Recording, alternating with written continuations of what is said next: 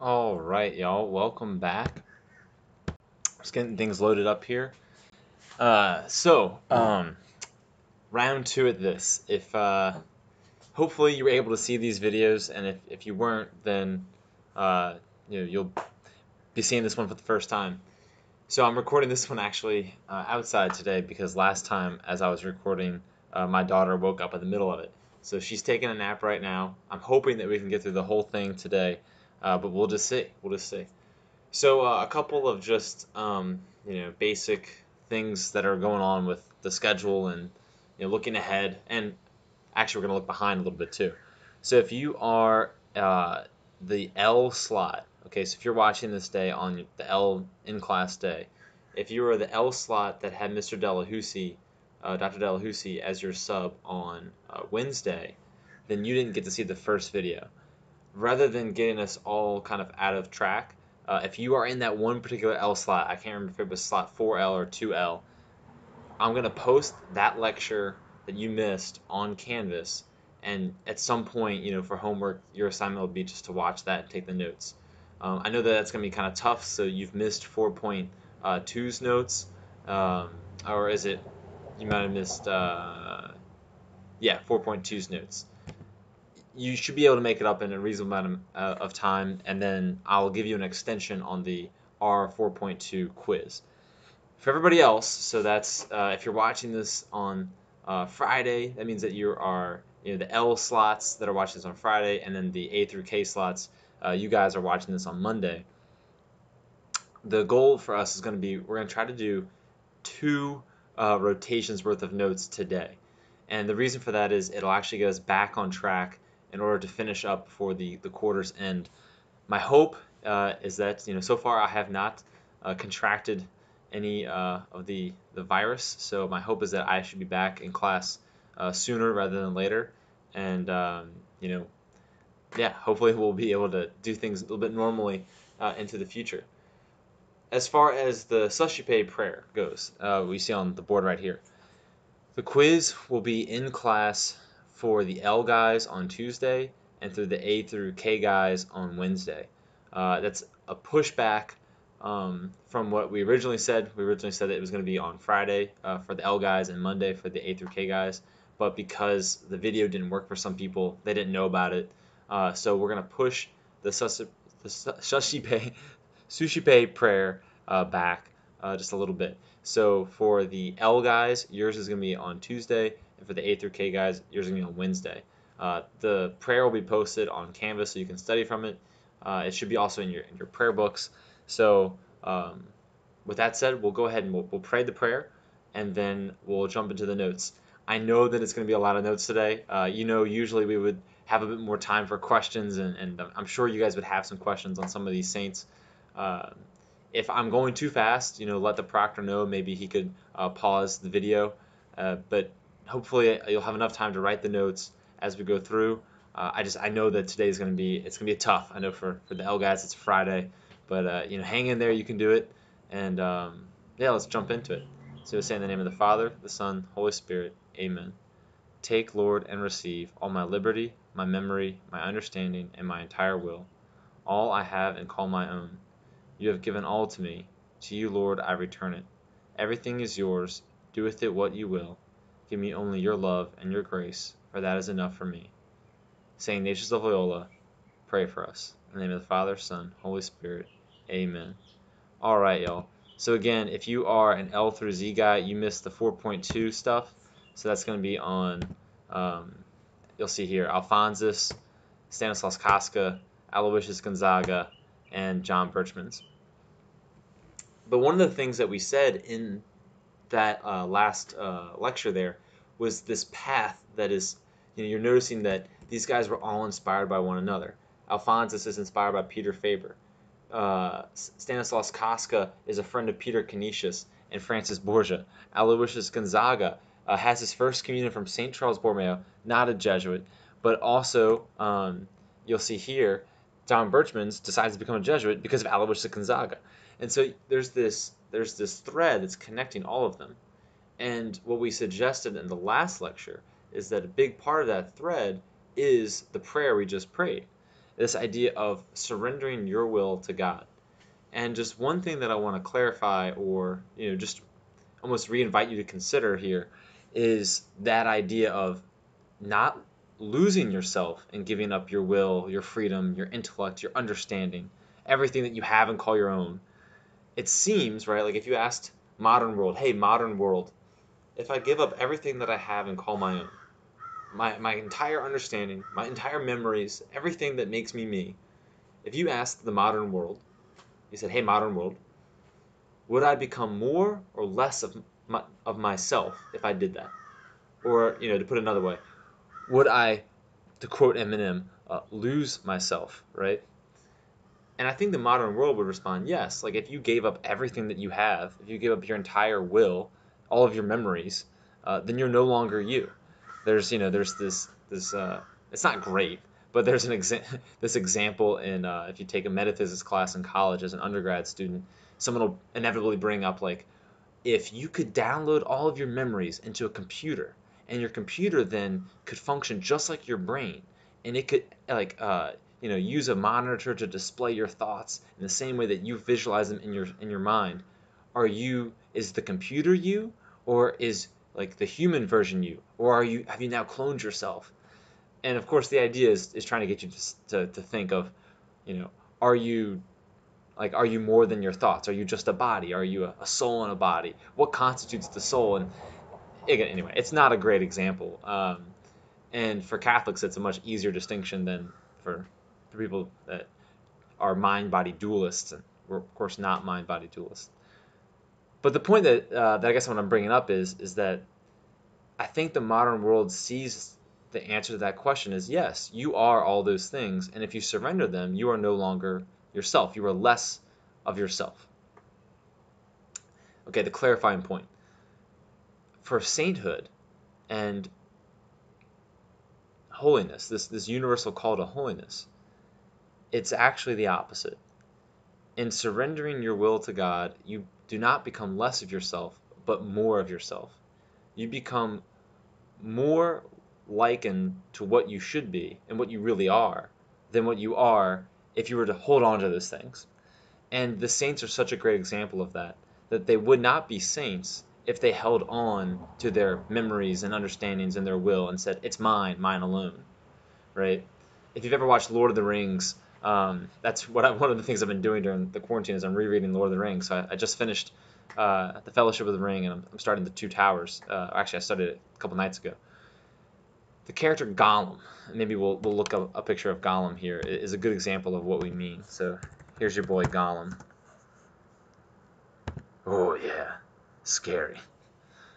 So your boy Gollum used to look like a normal human-like creature. He was kind of like a hobbit. So before his corruption, he kind of looked like this, right? Slightly normal.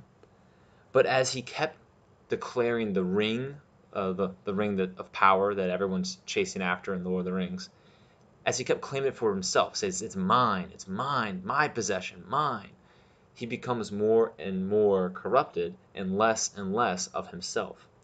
That's because that internal gaze actually makes you, like Gollum, less than what you could be, right? Or an analogy I use all the time is that when I used to coach cross country, we always tell the guys to keep your eyes up. Keep your eyes up. Because you want to keep your eye on the finish line, or at least, ahead of you. Partly because if you look on the ground, you might trip and stumble, but mostly because your core is the first thing to go in distance running. We'll get Gollum off the screen because he's gonna freak everybody out. Your core is the first thing to go in distance running, and most people think it'll be your arms or your legs, probably your legs, but it's actually your core. And so when you look down, you're making it harder and more difficult to breathe, and slowly your body becomes corrupted in the sense that it can't process the energy that it needs efficiently, and you slow down. But if you keep your eyes up, not only do you kind of like have this mental boost because you can see the finish line getting closer, but it's actually easier for you to run, even though it's a little bit tougher at first. You have to surrender a little bit to keep your core straight, and it's easier to run. When you give yourself over to God, when you turn your will over to God, you are running towards your finish line, heaven, sainthood, and being with God in heaven. And in the same way, that sacrifice of whether it's keeping your course straight or sacrificing your desires and plans to God, that first part's tough. That sacrifice is tough, but it allows you then to run easy in the plans that God has for you. And we'll talk more about this today, but in doing so, you actually become more of yourself than less of yourself. And we'll see how that plays out, because I know I haven't clarified it yet. I guess I'm leading you on. I'm holding you on a string there. Okay, so another guy that has a connection to a previous Jesuit, and we already talked about him a little bit, is St. Peter Claver. St. Peter Claver, again, born in Spain, okay, so European life, but not as rich of a life, right? He's the son of a farmer, but he's learned, right? He studies at the University of Barcelona, and he enters at a pretty young age, and he's also going to be a priest. So unlike some of the other saints we looked at yesterday, he makes it all the way to his priesthood. In a conversation, in the life of Alphonsus Rodriguez, he decides that he wants to be a missionary in the New World, America. And this is not an easy thing. We'll see today with the North American Martyrs. You guys might be like, oh yeah, America. America the beautiful, the land of the free. Who wouldn't want to go to America? Well, the land right now is not a great place for foreigners, for a lot of reasons, right? For not just the fact that the traveling of the ocean is dangerous, right? You don't know if you're going to make it even across. And once you get over there, it's not like there's established towns and cities that are ready to go. I mean, a lot of it is the frontier. But also the fact of what you'll be doing over there a lot of times involves dangerous work. For Peter Claver, though, he feels called to something a little bit different. At the time, and through your Western history classes, that a lot of the European colonies are set up and are run through the slave trade. That it's with the trading of slaves that they're able to establish a lot of the colonies. And Peter Claver says, no, I want to go and minister to these people. And it's one of those weird moments in our history where Peter Claver clearly recognizes that slavery is wrong. Clearly recognizes that these slaves are human people, deserving dignity, respect, as any human person would. But not everyone sees it that way, right? And it's this weird time of like, this should be so obvious that, but yet it's not. But that's where that sanctity comes in. It's a priest once explained it to me in college like this: when you look at the cross, if you're not Catholic or not Christian, you look at it like, that's kind of weird. You guys worship a dead guy on a tree. And the priest said, well, that's what true love looks like in a fallen world. That in a fallen world, Christ crucified is the image of love. For us in this fallen world, what is it like? What does the bright light look like? It looks like Peter Claver just treating humans as humans. It seems so simple, but yet it takes that sanctity to break through sometimes the kind of the blindfold that's been pulled over us in our fallen kind of state. So we already talked a little bit about him, 2 weeks ago when it was his feast day. But the big thing here is that he converted 300,000 people and worked for their humane treatment on the plantations. So again, one guy is not going to overthrow the entire system, but that one little thing sheds a light that can inspire other people, and then together, right, you eventually, eventually you know how it plays out. Slavery is thank goodness eventually ended. But again, it just takes one person acting simply to inspire other people. So again, St. Peter Claver, it is a pretty radical thing at the time, but it's a very simple thing. And so it's showing you that to be a saint, you don't have to have performed tons and tons of miracles. Being a saint means treating people the way they ought to be treated in every scenario possible, right? And then you could be a saint. All right, again, if I'm moving too fast, you can slow down. This video will also be online, so you can always go back at home and watch it. All right, St. Edmund Campion, one of my favorite saints. We'll talk a little about some of the other ones on the next slide, but St. Edmund Campion is our first English Jesuit saint that we're going to talk about. And if you remember what's going down, your boy Henry VIII is not too happy with the Catholic Church for a number of reasons. Okay, but one of them is the fact that he's hoping to have a male heir, and so far his wife is unable to provide one, and the Catholic Church does not allow for divorce. The problem is that Henry really wants that male heir. And if you know your Western Civ, he doesn't have just one wife or two, but many. And some of them end up not just getting divorced, but beheaded because they cannot give him this male heir. Of course, the joke is actually on him. It's probably his fault than it more than the lady's fault.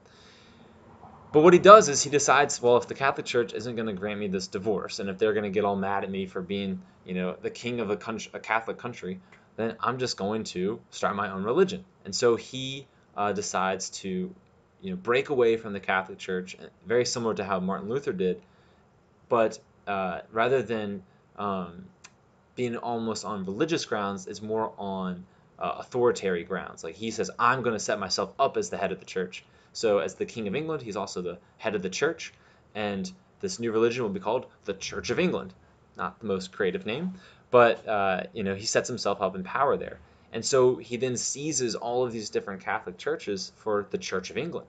And then he demands that these priests convert to being Church of England priests, Anglican priests. Not everyone's happy about that. One of these people is Saint Edmund Campion. Now, we're going a little bit into the future here. So, Campion is a very accomplished guy. He's like highly regarded even amongst the Queen, and she wants to make him like the top guy at the university. And Edmund Campion is going to be everyone knows he's such a great writer and speaker, and she wants him to be his or her main man. But Edmund's got other plans. To do that, he'd have to become Anglican, and he doesn't. He's not going to. So rather than giving in to the Queen's requests, he becomes a Jesuit, and what he ends up doing is going secretly into England and serving as a Catholic priest, because to be a Catholic priest at the time is illegal. You will be, killed. And you'll see that all these guys here, these are the English martyrs, they're all killed for being priests. So he's disguised as a jewel merchant, and he travels from Catholic family to Catholic family within these towns in England, saying mass, hearing confessions, baptizing, doing all of the things. He eventually writes what's called Campion's Brag, and it's you could think of it in terms of he's bragging about himself, but what it really is that it's his pamphlet. His I don't think we really do pamphlets so much anymore. You can think of it as his Twitter post, his tweet describing why he thinks it's so important that the Catholics remain independent from the Anglicans and the problems with the Anglican Church. Again, he's not trying to say in terms of starting a civil war or anything like that. But the idea being that no, the true religion is the Catholic faith. That this Anglican religion is not apostolic as it says, or it doesn't have the authority that it claims it does. He's eventually captured, and we know how the story goes from here. He's hanged, drawn, and quartered, which is exactly what it sounds like. Quartered means to be separated into 4 pieces. And he's one of the 40 martyrs of the, not all Jesuits, but mostly Jesuits, 40 martyrs of England and Wales at Tyburn, which is these guys. So they are, and that should say King Henry VIII, not King Henry VII. The martyrs of England and Wales refused to obey the Church of England rules. A lot of them were held at the Tower of London, which is not. A lot of people get this confused. It is not the bridge, the bridge with the big 2 towers. That is just the Tower Bridge, and then the Tower of London. Is different than Buckingham Palace, and it's the tower next to the Tower Bridge, but the Tower Bridge is just a bridge. If you go to the Tower of London today, they'll give you a great tour. It's worth doing. I've been twice now, and if you ask the tour guides, who are themselves pretty awesome, they're oh gosh, what are they called? Yeomen. but they're great. They're the guys in the red uniforms, and they're great tour guides. But they'll usually skip over this part of the history. But you can see that this is true because in some of the prison cells in the Tower of London today, you can see carved into the wall AMDG. You can see Jesuits' names that have carved their names into the wall way back when. And some of the notable names are St. Robert Southwell and St. Henry Walpole. There's a lot of other ones too. And you can go to this spot in England as well called Tyburn. I have a picture of it that if I was in class, I'd show it to you. It's kind of sad. The spot where all these men were martyred for the faith is only marked now with a blue circle and a busy traffic circle that says, here many Jesuits were martyred and killed. Or it doesn't say martyred, it just says killed. England hasn't quite fully admitted to some of these atrocities here. But that's okay. That's okay. We still remember. So there's a convent there that has this is the device. My mouse isn't. Yeah, there it is. This is the device that they'd hang them from, and at the convent there, they've got a replica of the very device that they would have used to hang the Jesuits, and they've got a shrine to all the martyrs there. And so it's worth checking out, but it's also worth remembering that these guys were willing to die for their faith. And that tells you something about that eyes up mentality. That when the quote goes, the saints love the divine meaning of life more than life itself. And that sign of contradiction actually reveals something very, very true, right? Is that, or you could think of it this way. Right now, I think there's a lot of people that are afraid of the coronavirus because they don't believe in life after death. For them, the worst thing in the world could be death, right? But for us, we know that there's a life after death, and therefore death is a part of life, and yet death isn't the end. And so the saints love the divine meaning of life, as in life given to us by the Creator, understanding themselves as the created, and therefore desired the good of the Creator over their own good. And in doing so, they can pass from life through death to eternal life, right? So it's pretty cool, right, that these guys are willing to give of themselves, one, to preserve the faith for us, but two, also as a great witness to this reality that there is more to life than meets the eyes, to quote the Transformers. Okay, so that was going to be it for 4.3, but to kind of catch us back up, we're going to just jump right into 4.4. I know it's a lot for today. Again, if I'm going too fast, you can go home and pause the videos, but I just want to make sure that we get this video in the allotted time for class. So, the North American martyrs. We've talked about these guys as well, and I'm going to kind of go a little quick because you're going to hear about them again, and I also just want to tell you about them in person when we go to the Chapel of North American Martyrs, and we'll do a little reflection and spiritual exercise kind of there. But the ones we're going to talk about are these 8 Jesuit missionaries sent to the Huron tribe. They were known kind of locally as the Black Robes because they wore black robes. Again, a very, very creative name. And they were actually pretty successful. The Hurons were very receptive to their preaching and teaching. And one of the things that the Jesuits were very famous for were using the local customs and way of life to explain matters of the faith. So rather than saying, you need to believe this or else we're going to kill you, or you need to believe this or else we're going to torture you, doesn't really work, right? Like if again, another coaching example, I've always found that positive motivation works a lot better than negative motivation. So of course, as a coach, I could say, if you don't run this next lap on under 70 seconds, like that's it, you're off the team. Okay, maybe that'll motivate someone every now and again. But true motivation can kind of come from, saying, look, last week you ran this lap in 73 seconds. I bet you can do it in 70. And then showing them showing your athletes the progress they're making is going to inspire them to go on further past even that first goal that you want. Why? Because it's become part of themselves. They are taking on the responsibility. Well, that's kind of what the Jesuits did. And one of the ways they did it was they learned the language. So it's because of the Jesuits that we know a lot of the language. there's still even some documents of translations that we don't quite know what language it's in, but we think it's the Huron language and things like that. But they were able to communicate well with the Huron Indians. But not everyone liked them, and not everyone liked just the European invasion into the New World. And so the Mohawks were the ones that really were the enemies, not just of the Hurons, but of the Jesuits as well.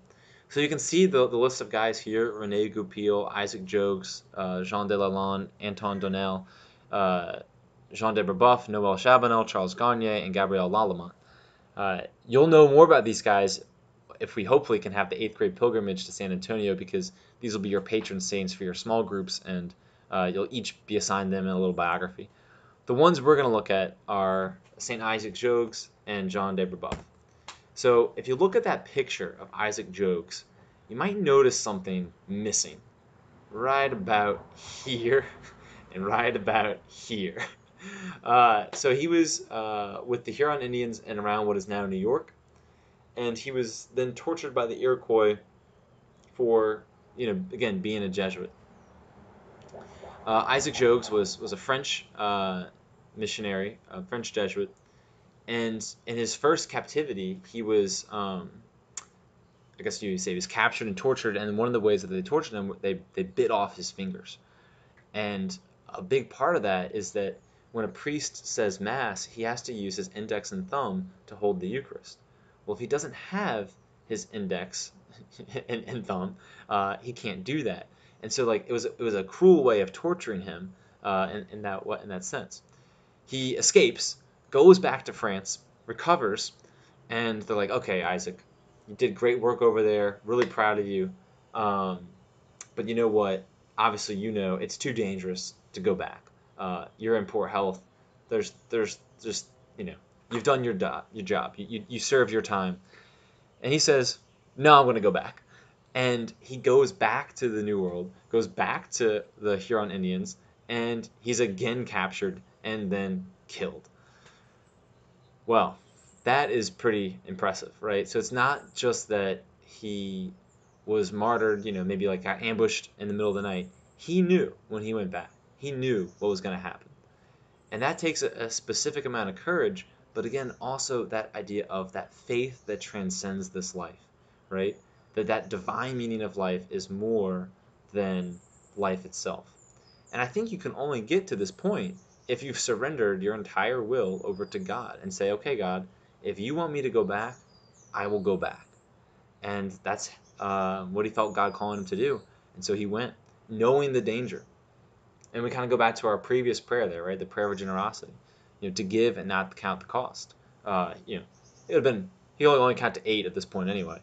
But he's living out the very mission of the Jesuits here. Okay, Jean de Brebeuf. He was known as a great teacher. You can see here he's got his nickname. I guess it's Echon by the Hurons, which means teacher. And he's the guy that really learned the Huron language, right? And again, like we said, he tried to show the parallels between the Huron religion and Christianity.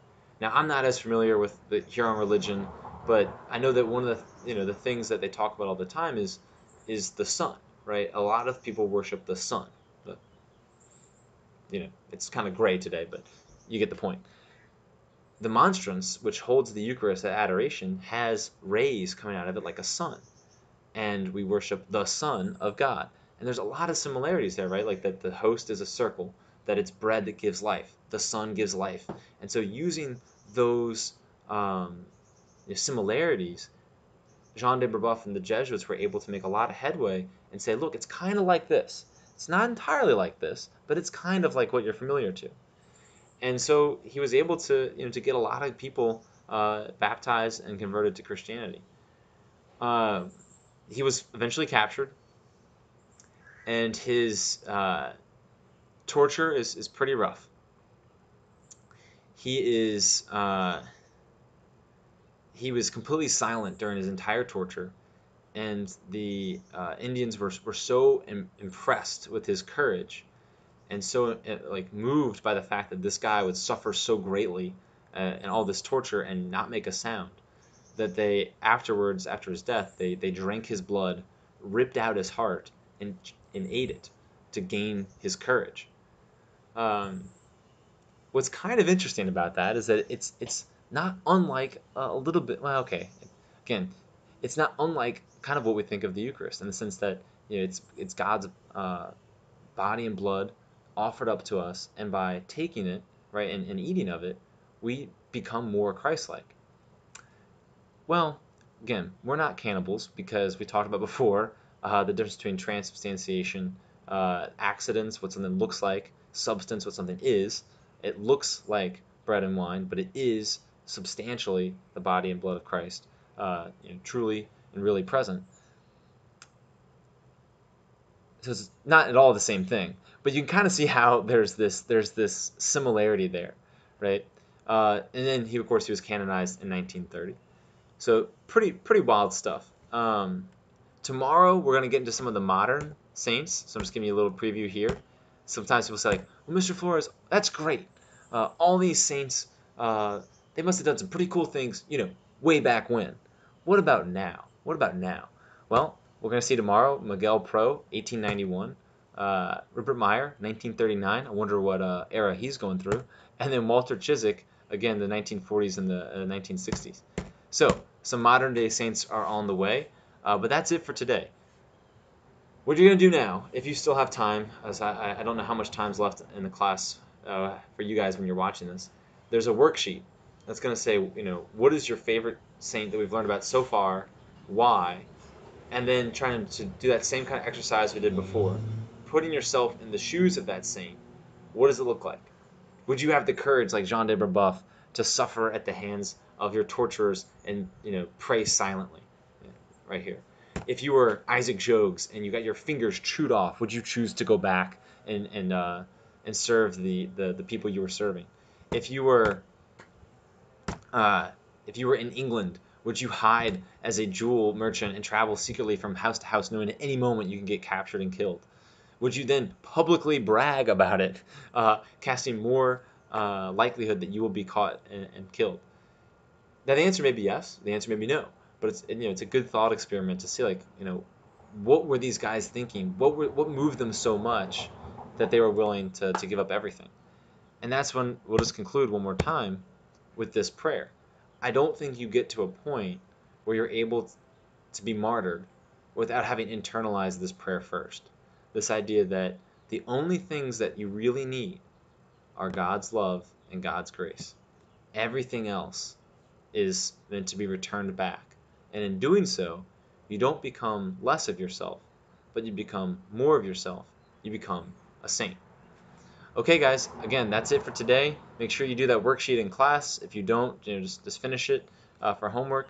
And then for homework online, you'll have R4.4 and 4.3 to do, and I'll have changed the due dates on Canvas. All right, guys, I hope to see you sometime again in person soon, and until then, take it easy. Oh, also to my slot 4L, Paul Macbeth won the MVP Open. Check it out, Jomez Pro on YouTube. All right, guys, I'll see you in the next one.